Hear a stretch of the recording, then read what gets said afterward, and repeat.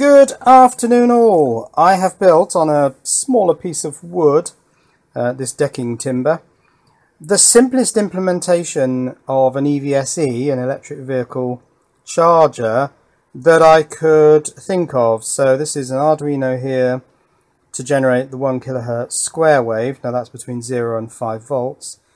Pulse width is variable with this potentiometer. This is a sort of level translator or a line driver. It is simply 2 opto-isolators, a few resistors, and 2 power supplies, a plus 12 volt power supply and a minus 12 volt power supply. And for simplicity, I've just used these little 12 volt cylindrical batteries. They contain, I think, 8 cells in each battery. Yeah, you typically see these in those wireless remote controls transmitters, or the doorbells. Actually, wireless doorbells tend to have these little 12 volt batteries.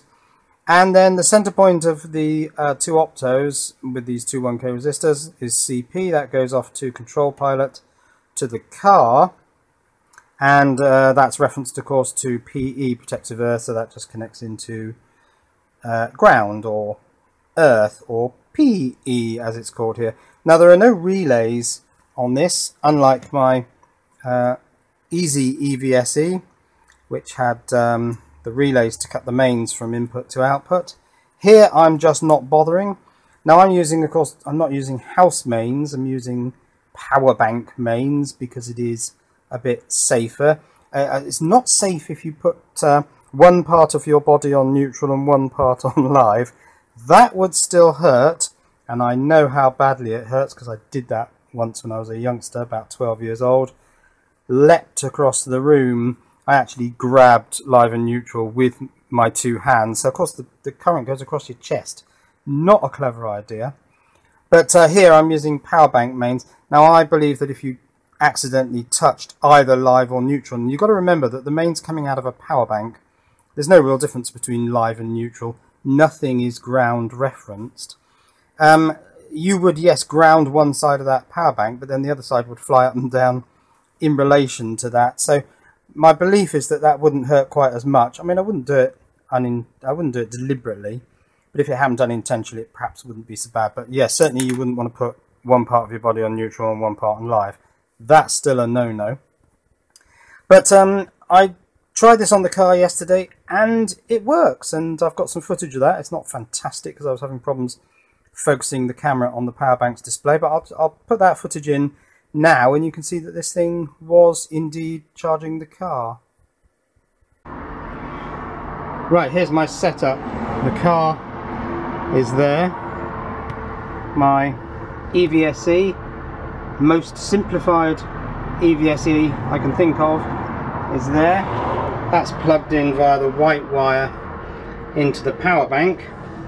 Not easy to see the display, but you can see that it's pulling 1400 watts. I think you can see that.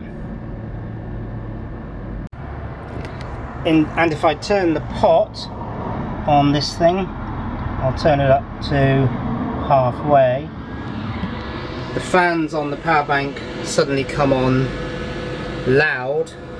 Now can we see that power level? It's not well in focus, but it's 1600 watts. I'll try and get a new focus on the camera. Yeah, 1610 watts. So now I'll turn the pot a little more. Well, I'll turn it up to max. And now the power bank is pulling, or the car is pulling from the power bank, 2000 and something watts, so just over 2 kilowatts, which is really the limit of this power bank.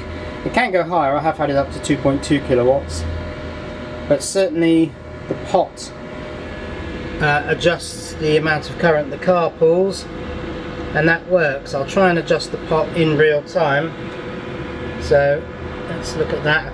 Got to be careful because I don't want to touch the mains. Down to minimum, and very quickly the fans on this thing went off, and it's on 1400 watts. So I can vary it between 1400 watts and 2 kilowatts. But it's a bit awkward because we've got bright sunshine there. I'm trying to work in the shade here.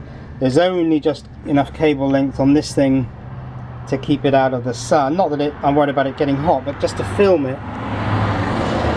Yeah, slightly tricky. A dull day would have been better. So yeah, that was my testing of this thing yesterday. And one of the things I wanted to know was how quickly does the car respond to changes in the pulse width. And it appears that it's near instantaneous. It's hard to tell because the power bank probably takes a little while to indicate the change in power level on its own display. But certainly it's, I don't know, half a second or less when you change the pulse width using this potentiometer. The car responds virtually immediately and starts drawing either more or less power. So that was very important that I knew that it responds quickly, because when I've built the final system, of course, this will be responding to changes in power levels coming from my solar panels. So if a cloud goes in front of the sun, what you want is for the EVSE to respond very quickly, turn down the power level, the sort of pulse width that it's sending to the car, and therefore the car will immediately draw less power from the mains, thus matching the car's power draw with what's coming from the solar panels, depending on how much sun there is. So that was important. But the other thing I wanted to know was what would happen if you put mains into the car with no 1 kilohertz square wave going into the CP. The car obviously doesn't pull any power because it doesn't know how much to pull. This is what the control pilot is for. It tells the car, you can pull this much power. Don't pull any more though, because if you do, you might blow something up like a circuit breaker or something. Because at the maximum setting of the pulse going into CP, the car can pull a lot of amps at 240 volts. It's a lot of power. So that was important to check what happens if you put mains there first. Now, when I did that, then I switched on the CP square wave between plus 12 and minus 12. It took a while for the car to sort of say, oh, well, that's kind of the wrong way around. I normally would expect to see the CP signal, and then when I respond saying, yes, I like that CP signal, that's nice, then the mains will suddenly appear. Doing it the wrong way around, the car did respond eventually, but it took its time. And then I wanted to see what would happen if I put the CP signal on first with no mains, which is the normal way around. But then I was a bit slow in putting the mains on, so I put the CP signal into the car. The car says, yes, I'm happy with that CP signal. I know how much mains to pull. But then the mains just doesn't appear for 30 seconds. And as far as I remember, I'm going to do some more tests because I couldn't fully concentrate yesterday. But as far as I remember, the car responded fairly quickly and started to pull power immediately. It saw the mains appear here. But I will do some more tests. But I wanted to see what the sequencing was like. I wanted to see whether there are any sequencing rules. And it doesn't appear that there are. And timing requirements. And it doesn't appear that there are any of those either. And certainly there's nothing in the J1772 spec to say that, you know, the CP signal has to appear so many milliseconds before the mains or whatever. There's nothing to tell you that. So, of course, I had to do this by experimentation. Now, when I do the next test on this, I've got enough mains cable. This cable that runs out to the Type 2 plug, of course, means that this piece of wood has to sit outside on the front steps. But I've got enough mains leads and extension leads on this side. This side just has the commando plug on it, so that I could put the Power Oak power bank inside the house, which makes it much easier to use. But of course this thing's sitting outside, so I can't turn this pot. But what I thought is, if I now introduce the radio receiver on here, and I'll just go and get that.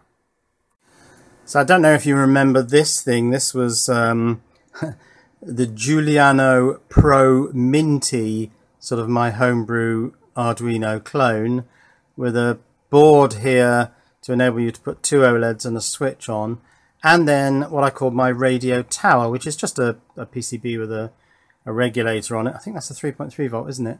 To provide power to the NRF24L01 Plus transceiver. Now if I take that off there, and it just has a pair of wires for VCC and ground, this radio tower can be put on here. I think it just sits on there like that. And then I could have this, oh, and I need 5 volts and 0 volts, which can be taken off these pins here. This can then receive commands from a radio transmitter, also using a NRF24L01 Plus, where I will have the pot. I'll move the pot over across to another Arduino, which will be the transmitter. That means I can have the pot inside the house, next to the power bank, in the quiet, in the shade, so I can get a much better camera setup, and the sound will be better. Vary the pot and watch the response on the display of the power bank with this radio link. And of course, ultimately there will be this radio link, so this is something I need to do, because the transmitter will sit on the device that's currently measuring my solar power yield. In other words, how much power is coming from the solar panels on my roof. Now, I did a video review of that device, and that's the device I intend to use to measure what's coming from the solar system. It is now in my fuse box measuring solar power. I'll put a link up there so you can have a look at that review. It's a 2-year compatible Wi-Fi measuring device to measure power and current and voltage and all that stuff at 240 volt mains. It also has a giant relay in it, so you can switch it on and off. Not that I ever use that. So have a watch of that just to remind yourself what that device is. But that'll be the device that an Arduino will sit looking at, because it has an output which is opto-isolated pulses, which the Arduino can measure the time between those pulses. That will tell the other Arduino how much solar power there is. It will then transmit across this radio link to this receiver, telling this Arduino where to set the pulse width, which will then ultimately tell the car how much power to pull. That's where this system is heading ultimately. So I'm going to take this outside now and just do more tests with the big Power Oak power bank on here. Tests, putting the mains on first or putting the square wave on first, just seeing what the car's response is to those combinations, and again checking this variable pulse width. And then I'll come back later with another video related to integrating this radio tower, as I call it, the radio receiver with its 3.3 volt regulator power supply, and starting to receive commands from another Arduino to vary this pulse width. But for the moment, that's it. Cheerio.